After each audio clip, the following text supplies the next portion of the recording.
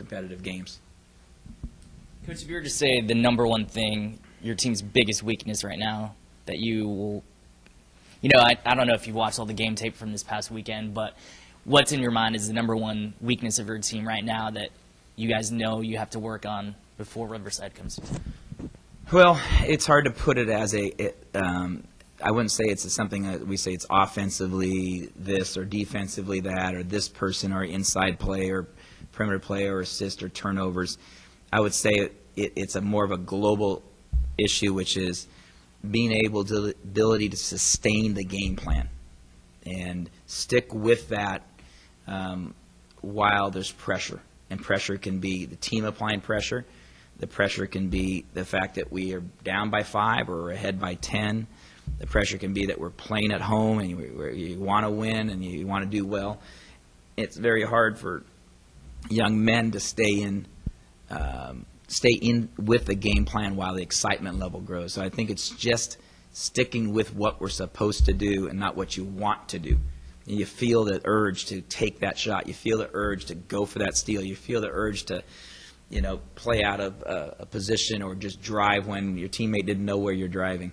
So I think that it's more of a concern of can we continue to develop the poise and the patience and the discipline to stick with the game plan and not just play random. Winning, I just keep going to the point, is winning is not a 50-50 proposition. We can increase the odds towards success as we value the ball, as we take good high percentage shots, and so we look at what areas to improve upon. They kind of come. Our weaknesses are random in nature. They become a weakness this week over here, that day over here, so they kind of pop up at different places. And usually they come from the lack of attention to the game plan and just breaking out of formation. And the receiver turns left, and you were going, hey, wait, the play was supposed to you to break right. Well, I thought I'd go left. You can't just break formation. That basketball has an organization and a flow to it, and your teammate needs to count on you being at a certain place, certain time, and continuing with the game plan defensively, offensively, and even quote-unquote special teams. How are we running this out-of-bounds play? And that's a special teams formation. How are we getting this last-second shot at the end of the half?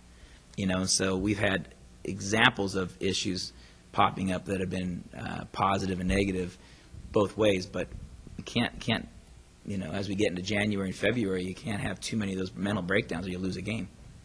I know your last game you guys had a lot of people in foul trouble, but still, the local kid, Royer, played 10 minutes. He made 2 threes, most points. I mean, is he playing himself into the rotation a little more, or was that just because you guys had his opportunity did not come about foul trouble at all. The guards were in nearly as much foul trouble. Again, it's a situation based upon where we're at in a road trip as far as energy goes. In the second night, we thought we needed some energy. Lorenzo had played 30 minutes the night before. Just felt like we could use an opportunity. He's done a good job in practice. We like to keep guys that we think they're getting the job done in practice and throw them out there and say, hey, you take your shot. You knock them down in practice. And his teammates are getting that confidence with him. He attacked it, and he did the same thing for us at South Dakota State. We picked up a road win there. He gave us some good energy for 5 minutes, knocked down a key shot for us, brought the bench alive, brought our team alive.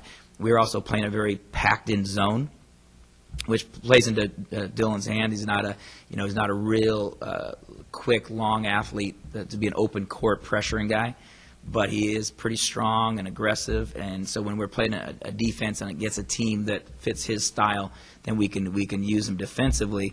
And then he played with confidence on the offensive end and knocked down 2 huge shots for us, which were momentum baskets.